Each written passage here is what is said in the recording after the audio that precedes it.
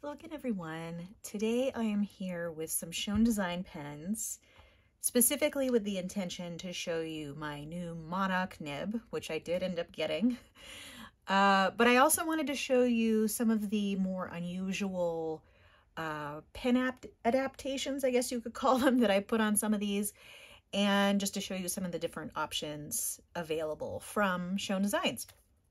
So I'll go ahead and show you the pens, and then I will do a writing sample with maybe with a couple of these, but certainly with the Monoch nib.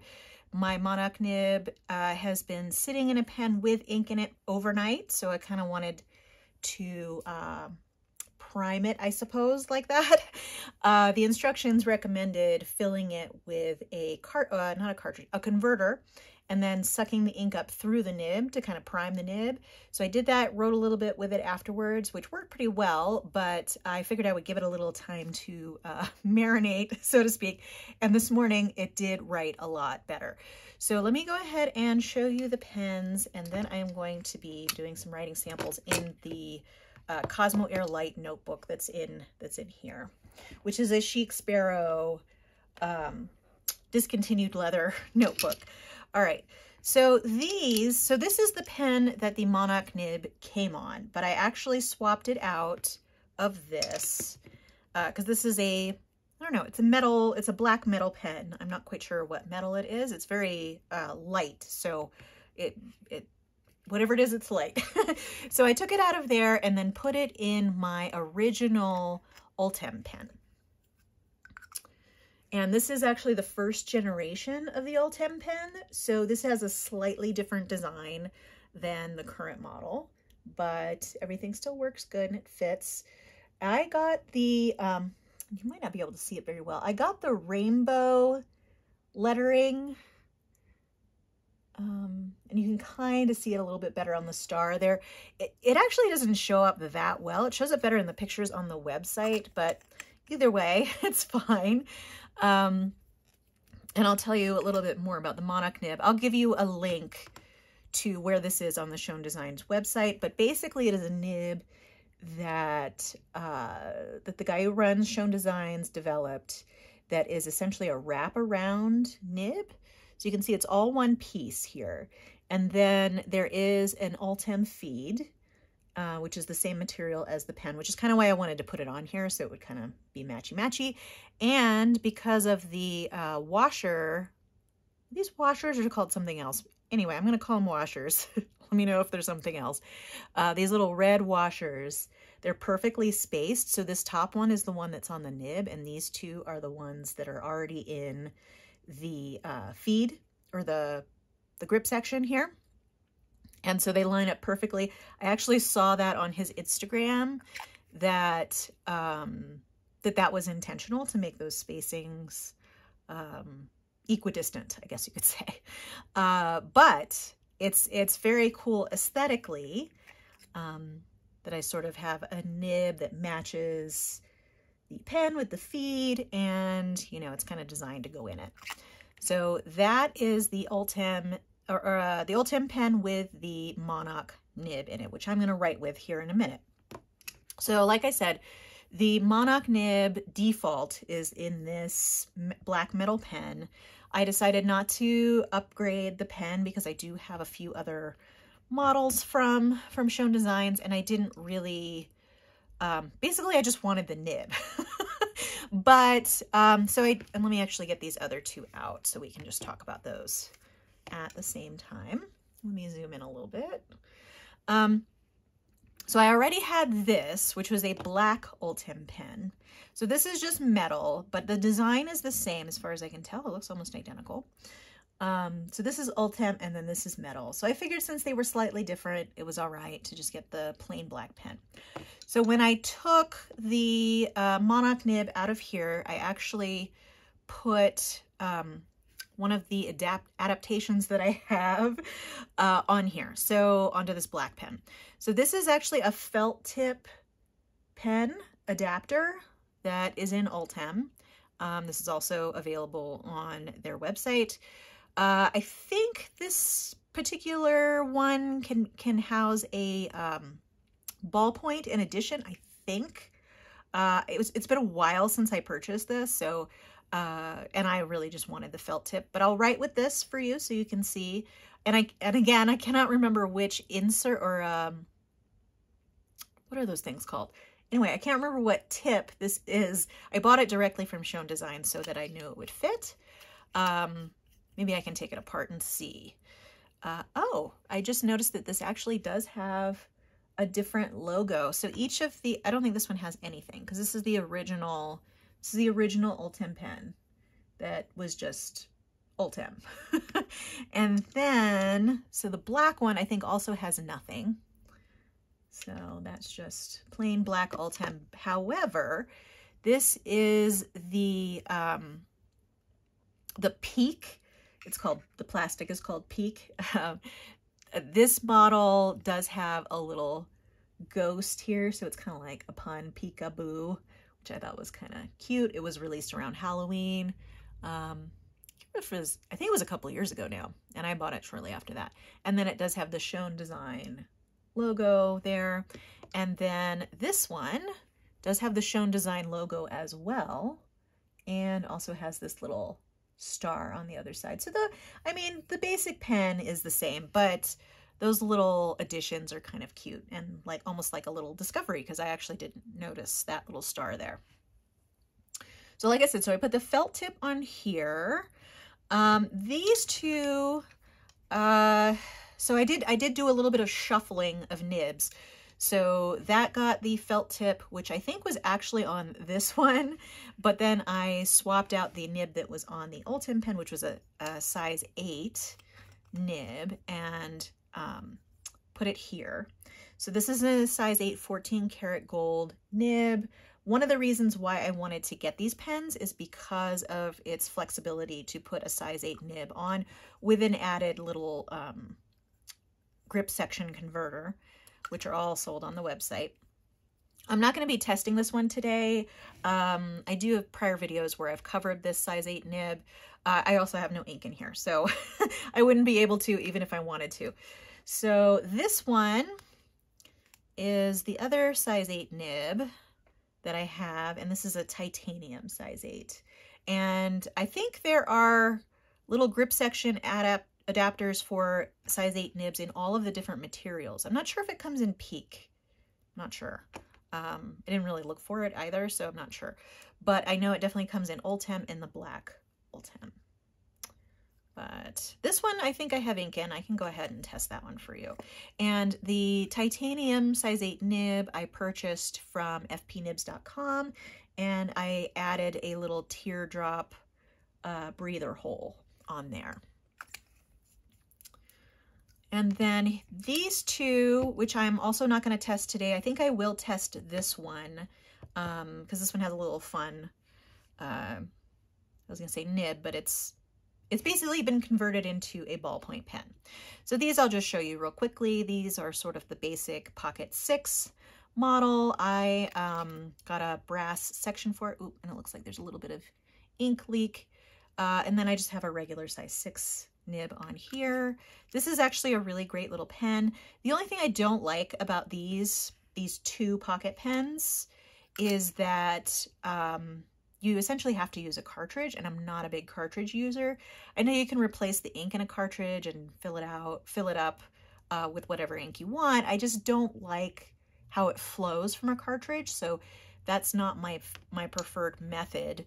And this one is just one of the newer models with this fun swirly design on it. And again, there's ink in here, but for some reason I tried to get this to write before I came on camera here, and I wasn't able to get it to write. Either it's, you know, been in there too long and needs to be cleaned or something like that. But I won't test those. So I just wanted to kind of show you some of the different models that are available from Schon Designs. And there are a lot of different, I mean, most of it's aesthetic, not necessarily a difference in how they write. So that's something to keep in mind as well. Okay, so I'm going to bring these back out. And I'm really only going to test out the size 8 nib because I know it works and it's here. And I'm only really using this Cosmo Air light paper because it's what I had handy I hear through the grapevine that Cosmo Air light paper is being discontinued.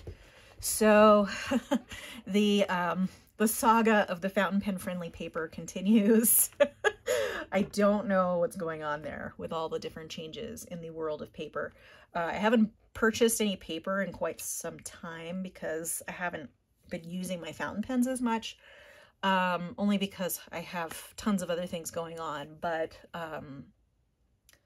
yeah, so Cosmo Air Light is going to be discontinued as far as I know. So don't necessarily use this as a guide for which paper to buy. Okay, so we'll try, oh, sorry, that was the black Ultem. So we'll try this one really quickly just so that I can show you. And this just has a converter inside. You could dropper fill any of these, any of the larger size, but Ultem, I mean, but I prefer not to do that on pens that I can't see the inside because I kind of like to gauge what the fill level is. So for the black and the peak, I probably would not dropper fill them. So this is the Schon Designs black Ultem with number 8 titanium.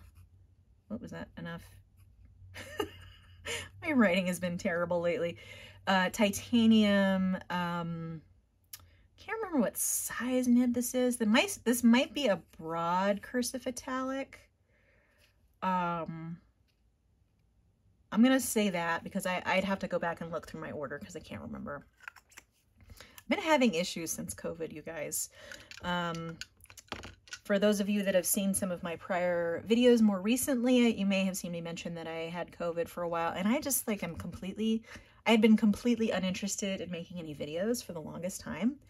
And my memory I'm having issues with my memory and just various things like, you know, messing up my writing. Those things are more common than they were before. I don't know if there's a link or not, but I'm certainly still coughing in the morning, and it's been, you know, running almost 2 months now. So I don't know what's going on, but I digress. Let's go ahead and go on with this next one, which is the felt tip. And one of the things when I was writing this with this the other day, I noticed that I could press on this, which was kind of weird. I guess that's sort of like to pump the ink into the felt tip. Again, let's see if I can find which refill this is for the felt tip. Yeah, so this is a Schmidt Fine Liner 6040 in a medium. That's what kind of felt tip this is. The only downside to this felt tip is that it is not, the ink is not waterproof. So that's been sitting there for a second on the page. If I wet my finger and then run it across, you can see it's not waterproof. It's a little bit water resistant depending on which paper you use, but on here, certainly not. So this is the, let's say, black metal pen, full size, with felt tip adapter. Okay, so there's that, and that's pretty cool. So I am going to go ahead, I'm going to save the Monoch nib for last. I know that's probably not a popular choice, but I do want to show you this one here, which, so this is the Ultem pocket pen, and I did dropper fill this, again, because I can see the ink level. And I can't remember which ink this is. This one I think is a Kala ink, and this one I think is a Sailor ink, but I don't remember the exact colors. But I wanted to try the ballpoint adapter because I thought, well, how could this work? I mean, seriously, look at that. Ultem pocket with ballpoint adapter. And then this is dropper filled. So that's fountain pen ink, guys. I mean, that's pretty cool. There's no issues with flow, no stopping and starting. I've been really impressed with this one, so I'm kind of leaving this as is for now. I got the Monteverde ballpoint that used fountain pen ink, and now I've forgotten the name of the model, but because it's retractable, there's basically no protection for the ballpoint nib. It seemed like a really dumb design to me, quite frankly. After I got it, I was like, oh, because for some reason I thought there was like a little flap or something that would seal the ballpoint once it's retracted, but it doesn't. It's just open to the air, and all it did was dry out. Like, I used it once and it dried out, and I couldn't use it again. So I could not get it to flow ever again. So I was a little frustrated at that, which is why I was so happy. I mean, this has been sitting, I did not use this pen for months and left it sitting like this, and this cap is pretty airtight. So when I opened it up, this is how it wrote, and this is how it wrote when I first filled it. So highly recommend that. Just kind of tour the website if you're looking for these kinds of things, and then you can see all those different adaptations. So here we are at 1625, and here is the Monoch nib. So this, I believe the ink I have in here is Sailor 280, because it had a nice, nice coordinating color with the pen itself. So let's go ahead and, so this is the Ultim pen with the Monoch nib. So I must say, I mean, it's a little anticlimactic, but that's it, folks. But so there it is, up and down, there it is, side to side, and supposedly, you can see there's a little bit of variation depending on how you hold it. It actually has a fairly decent reverse writer, fairly fine on the reverse. I haven't been able to get too much variation out of it because it seems like no matter where I write with it, it's pretty consistent as far as the line width. But there is a lot of tipping material here, so I'm wondering if at some point I do want to get a grind on this. But supposedly, so it's titanium, I believe. But even though it's titanium, it's not flexible. It's actually pretty hard. I mean, I would say it's more of like a hard glass feeling when writing. It's certainly not scratchy. It's pretty smooth. It actually writes pretty well on this paper. But yeah, I really like it. The only thing is it was pretty expensive, which you'll know when you see it on the website. But, at the end of the day, it's still a fountain pen nib. I mean, I think the design is really cool. And I think it is kind of an innovative design in the wraparound nib, and it's kind of like a single nib unit that's self-contained here. And one of the instructions was, if you're going to clean it, don't remove the feed because you could totally mess it up. And it did come with a little syringe that was modified to fit on the end of the nib, on this end of the nib, to flush it out when you clean it. So I was appreciative of that because I definitely like to keep my nibs in good working order. Not always very good at it, but I do want to do it. So yeah, so like I said, at the end of the day, it's a nib. It's a really nice writing nib. I've just gotten to the point where I'm kind of into like different types of nibs, not just Joe nib.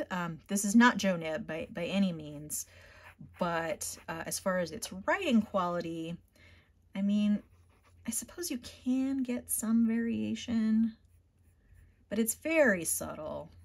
I mean, you can see those are different angles.